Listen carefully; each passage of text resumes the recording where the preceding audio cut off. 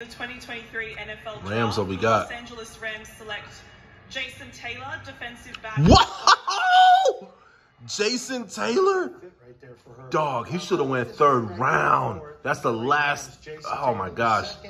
I thought he's more of a probably my favorite safety in the draft. 6 interceptions this year. Watch this highlight reel, Rams. Rams fans, watch this. Areas of concern, you know, he doesn't really have dynamic movements. He doesn't really have great foot quickness. I think he lacks. He's an instinctual player, though. Meaning his ability to really hone in on where the ball carriers are headed as a tackler. But he's really missed tackles. The tape very nice. sticks for. Very nice. Here's the good speaks part for itself.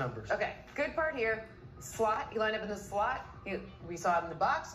Not so much at the corner, and we have some deep things, right? So we have some positional versatility here to help make up for some losses. Jason Taylor's that dude. Missed tackles. They're being a little negative on him, y'all. Trust me when I say this. Mark my word. We'll look back at this video 2-3 years from now. Jason Taylor, what a steal. Probably the biggest 7th round steal of this draft. But comment below. Let me know your thoughts. Let's talk about it. Hit that subscribe button. Thanks, y'all.